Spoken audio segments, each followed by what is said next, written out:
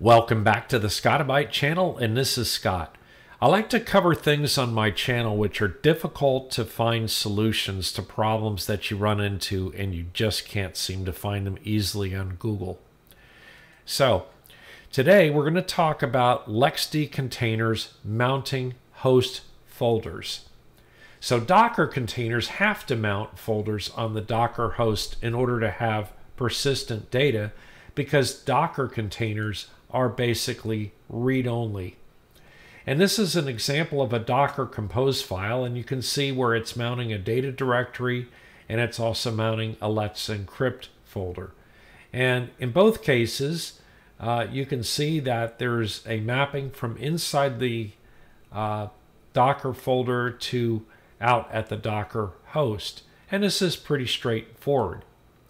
So LXD can also mount host folders. And LXD containers have a read-write file system, unlike Docker. So accessing host folders is normally not necessary. And normally everything that you would do inside of a LXD container, since it's pretty much like working within a normal operating system. So LXD can mount host folders by adding an attribute to the container via the LXC CLI to mount a file system. The file system that is mounted is read-only by default as a security precaution enforced by the LXD daemon.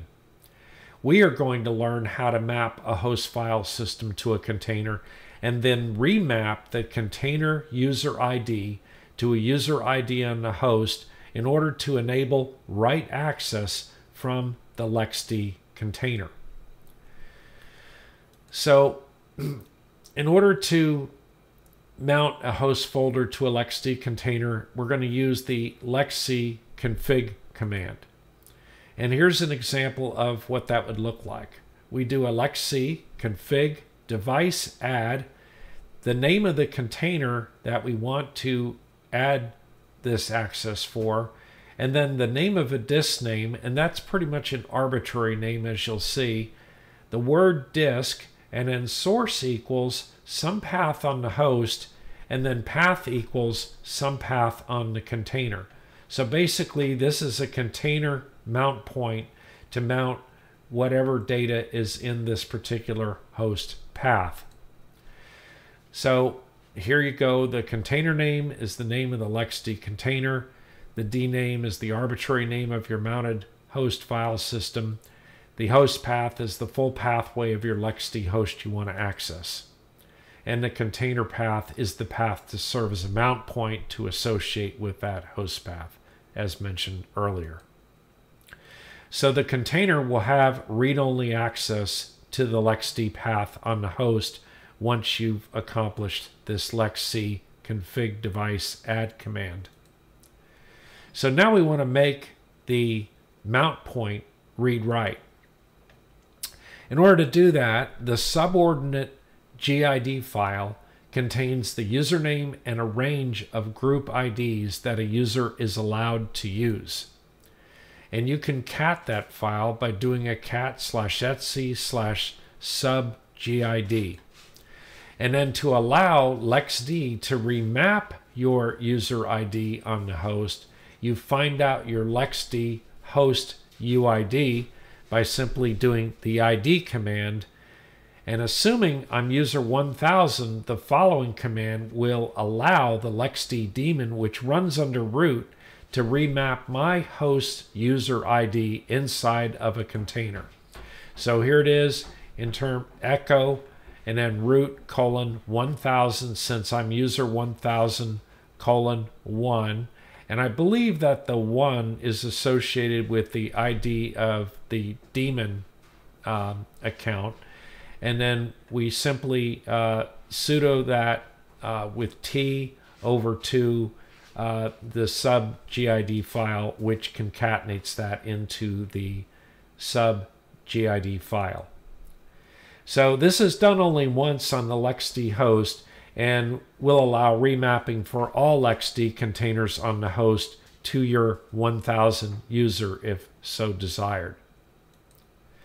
So then we can remap the host ID in the container And to remap the host ID inside of the container, we simply do LXC exec bosh, and then we add user Scott because we want a username inside the container to map to. And then I'm saying what is the ID for Scott, and then I'm exiting out of the container, and then I'm going to remap host ID 1000 for Scott on the LXD host to host 1001 for Scott inside of the container.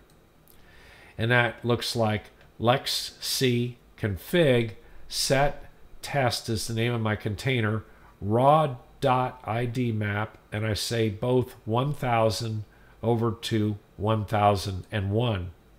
And then I do a LXC restart test, and at that point the host folder mounted inside the LXD container will be a read-write container.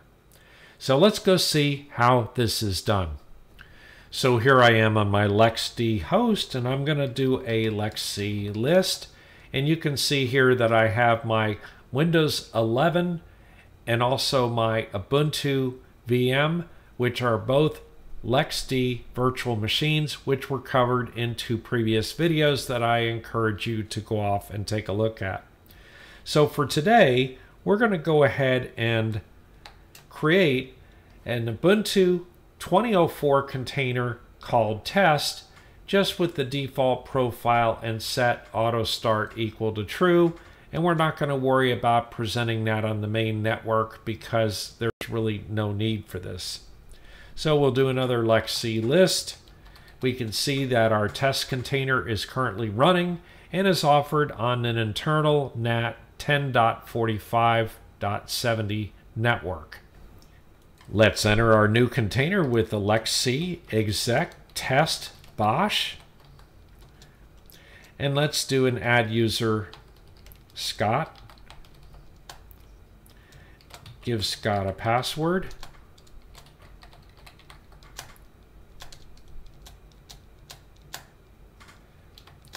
And then we'll SU over to the account Scott.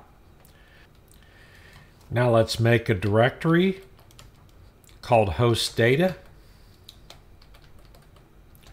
and go to the desktop and create a folder up here called My Desk.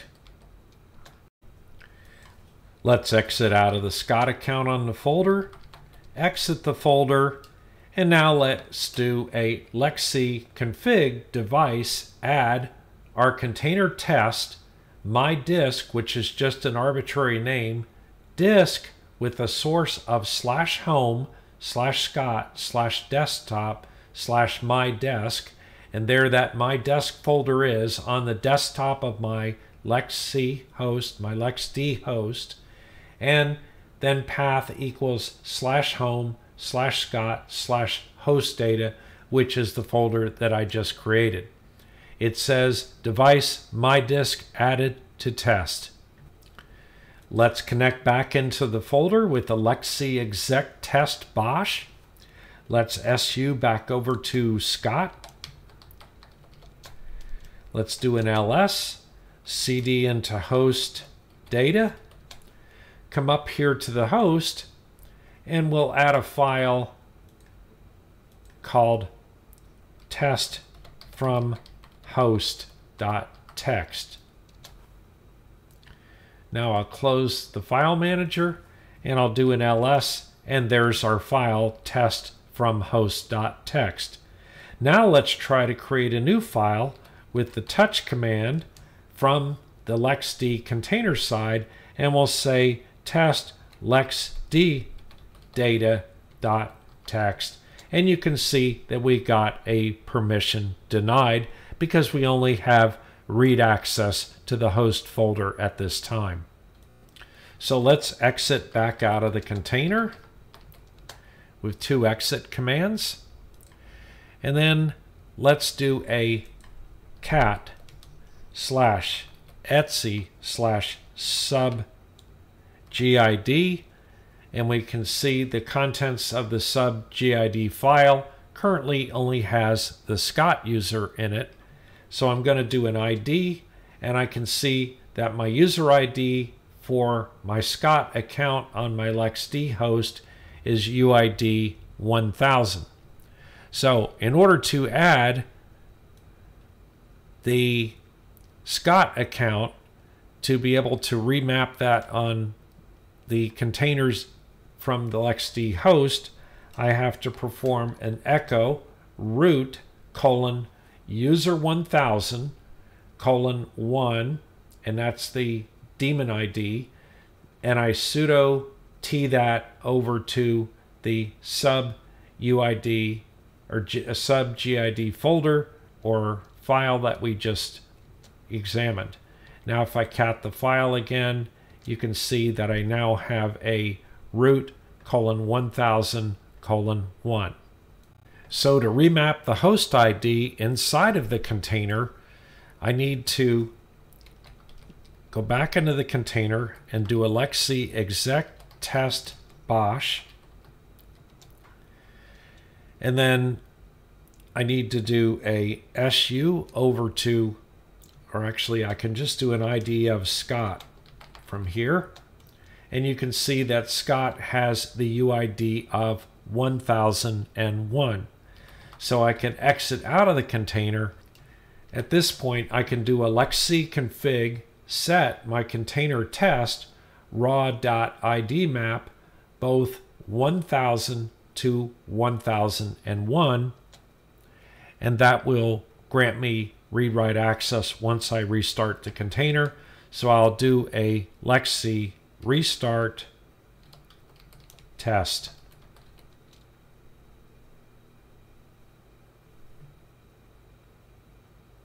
So now let's do a LXC exec test bosh to re-enter our container and SU over to the Scott account. Do an ls. This time we'll cd into host data. And in host data, if we do an ls, we have the test from host that we created from the host side. And now we're going to do a touch of lxd-data.txt. And you can see it created the file. If I do an ls, there it is. If I open the folder on my host end, there the file is. And of course, I can manipulate the file that was created from the host by doing a remove on test from host.txt, and it will be successfully deleted.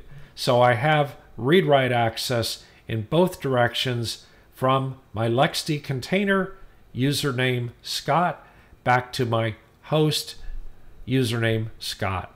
So here we are on the GUI interface of my LXDware LXD dashboard, which I presented on the channel previously.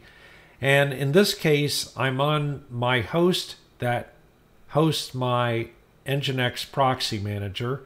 And this is a LXD container in which I have my Nginx proxy manager loaded, and I'm in the backups directory. So this is an application example, because here you can see that I performed a backup and that this backup has been performed I believe a couple of days ago, and if we look down here at the command prompt on my LXD host, you can see that I have several backup files for LXD containers, but when I created this association or mount point for /var/lxd/backups, similar to what we did for my desk up here in our demo, when I perform the backups, it creates a folder according to whatever the address of the LXD host is.